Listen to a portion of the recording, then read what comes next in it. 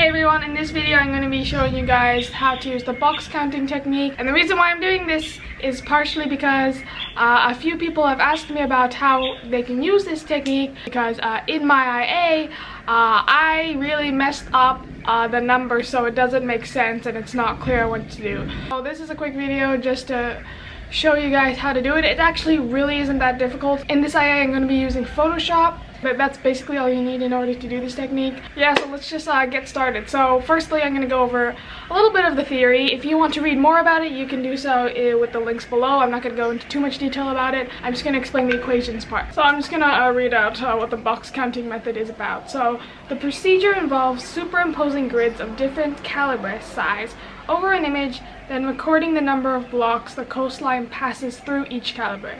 With a finer grid, more detail is supposed to be picked up, therefore allowing you to better find the fractal dimension. The method can be modeled using this equation. N, the number of boxes, is equal to C, a proportionality constant, multiplied by S, the scale factor, to the power of D, which is the fractal dimension. We can rearrange this formula to get it into the form y equals mx plus c, plot a graph, and then find the gradient as the fractal dimension. So let's do that. So we take a log of both sides. Then, based off log laws, we can split the two. So we get log n equals log c plus log s to the power of d. Then, of course, we can pull the d down. So we get log n equals log c plus d log s. And then let's just rearrange that, put the log n equals d log s plus log c. As you can see here now, if you've done linear regression, this is in the format of a y equals mx plus c equation. So in this case, y would be log n, m would be d, x would be log s, and c would be log c. So this means we can ignore the proportionality constant, and if we plot a bunch of y's against a bunch of x's, then we should be able to solve for d.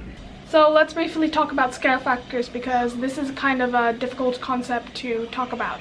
But I'm going to simplify it, so if you're confused, it's maybe because I'm simplifying the math, but this is a way to understand it just well enough in order to actually perform this method and get the fractal dimension. So essentially, every time you perform a scale, you make it so that 4 boxes can fit inside one box. Let's call this one scale. When you first start out, you have a scale factor of 0. Then that scale factor becomes 2 to the power of the number of times you scaled the box. This is a scale factor of 2 because it's 2 to the 1. Then if we do it again like this, because this is the second time we scaled, that means the scale factor is 4. Then if we do it again and scale for a third time, that means the scale factor is 8. And you really only need 4 values to find the fractal dimension. Once you go beyond 4, it becomes difficult to perform. Now there's a reason why it's 2 to the power of the number of times that you scale down the box for, but that mathematics is a bit too complicated, and I'm not really qualified to explain that to you. I'll link resources down in the description that may be able to explain it to you. But anyways, that's what the scale factor is. Okay, so now I'm going to actually go on my computer and show you guys how I actually do this technique.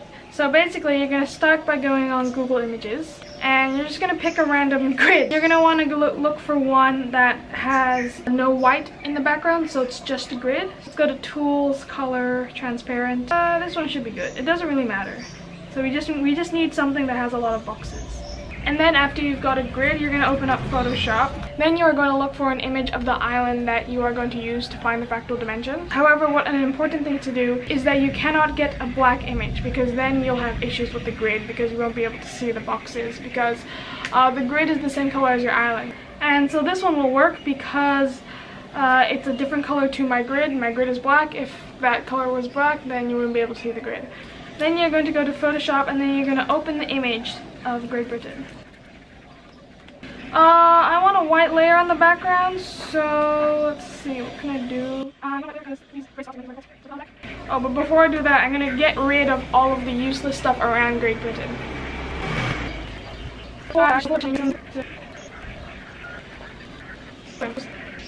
Okay, now that we're done, now we can put the grid on top.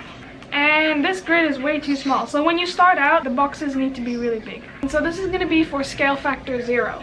So it doesn't really matter how you place a grid, you just gotta place it somewhere. And then once you've got that sorted, what you're going to do is you want to go into Excel and you want to set up a table so that you can record your data. So the data I've got here is, let me just make this bigger. I've got the scaled factor on one side, and this is where I'm going to write those numbers 0, 2, 4, 8 here. And then I've got log S, I'm going to log that later. And then I'm going to have the number of boxes. What that is, it's simply the amount of boxes that touch the coastline for each scale factor. And then we're just going to log that. So let's start off with the first one, which is going to be 0. I'm going to see how many boxes that we are going to touch. What we're going to do is we're just going to count the number of boxes that touch the coastline. And what you're going to do is you're going to touch every box which touches the coastline. And for every 10 boxes, you're going to double click so you don't have to count all the way to that number in your head, because trust me, this is going to get into the hundreds. You need a way to keep track, and so then you can just count tens when you go back. So for example, 1, 2, 3, 4, 5, 6, 7, 8, 9, 10. Double tap. Nope. 1, 2, 3, 4, 5, 6, 7, 8, 9, 10. Double tap. 1, 2, 3, oh no, 4, 5, 6. Okay, so I had 2 double taps, so that's 20 plus 6, 26. So over here I'm gonna write 26. Then what I'm gonna do is I'm gonna do what I said before, is that I'm going to scale the boxes so that 4 boxes could fit into one original box. I'm actually going to, there's a few ways to do it, but I'm just going to draw a box here, and I'm going to give it an outline, and I'm going to make that outline thick, like this, and I'm going to make sure that doesn't have an outline. Okay, so I don't know how to get those dots off, so what I'm going to do is I'm going to make a new grid, delete the old grid, just bring a new grid in, and then scale this grid so that 4 squares can fit inside that black box.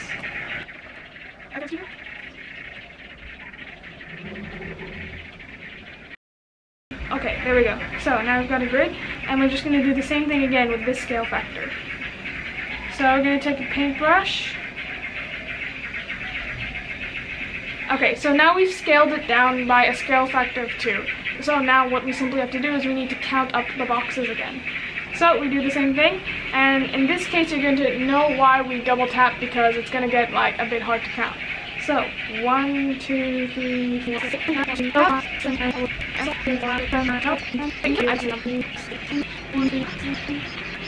8, okay, and then once we reach the end, basically, you know what you do, you remember the last number that you counted, which, oh my god, was it 7? Okay, let's just say it's 7. And then we're going to count all of the dark squares. So 1, there's 1 here, 1, 2, 3, 4, 5, 6, 7, 6, 7, so 70, so 77. So then we're going to note that down here. So 77. Then the next scale factor, because it's to the power of 2, that means it's 4. So the next scale factor will be 4. And then what we're going to do is we're going to scale the grids down again in the similar way, in which 4 boxes are now going to be squished into 1 more box. What I'm going to do is I'm going to take my rectangle, and I'm going to make it into 1 square, and now we've got to try and fit 4 squares into that one. And now I'm going to try and squeeze that whole grid into that little dot. Let's try.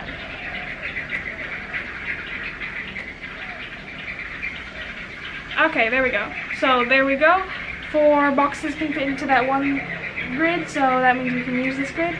But as you can see, you may run into the problem that your grid is no longer big enough. That's okay. We just copy Command C, Command V, and then we just drag that grid up here. We know it's already the right scale factor. Now you just gotta try and align it. So there you go. So I guess now I gotta make my brush size a bit smaller. And let's go.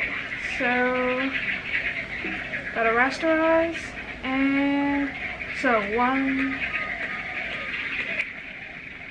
2.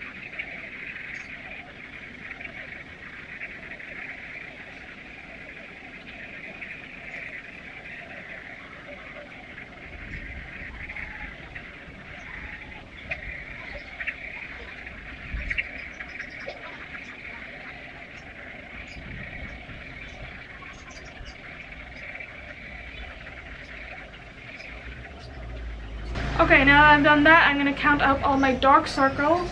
I remember, wait. 1, 2, 3, 4, 5, 6, 7, 8, 9, 10, 11, 12, 13. And my last number I remember was 4. So 13 times 10, 130. So the number of boxes is 134.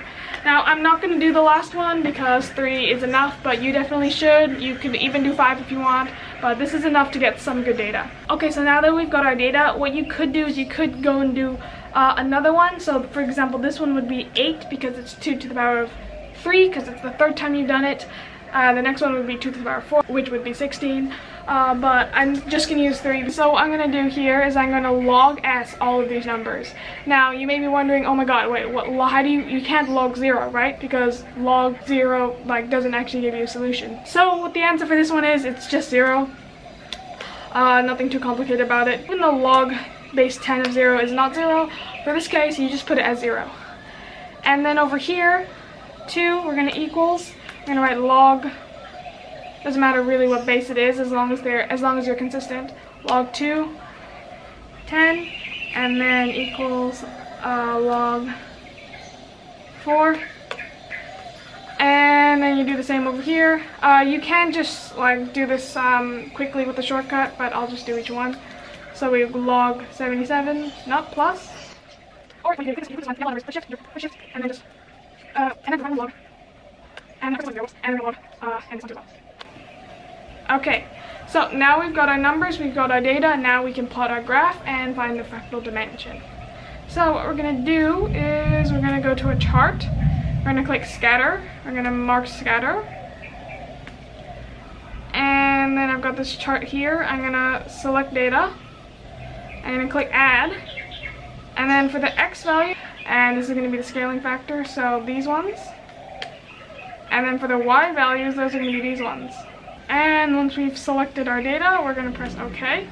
And we're going to get a graph like this. And that's exactly what we want. So what we're going to do now is we're going to put a line of best fit in. And then the gradient is actually going to be the fractal dimension. So we're going to right click or double click, add trend line. And then click options, display R value on chart, why not? Display equation on chart.